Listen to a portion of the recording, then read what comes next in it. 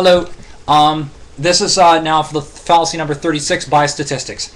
When you see statistics on TV or elsewhere, they should try to get your hands on the original statistics and run them through the following 5 criteria. 1. The greater the size of the sample, the greater the probability that that sample is representative of the whole of a class, or the group it's supposed to represent.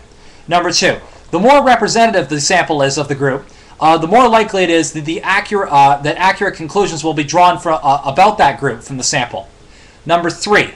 One counterexample can refute a generalization arrived at through inductive reasoning.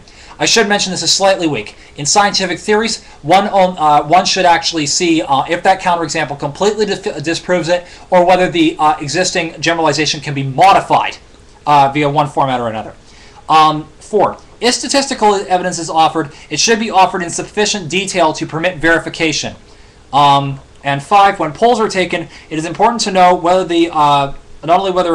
anyway, more in the next video.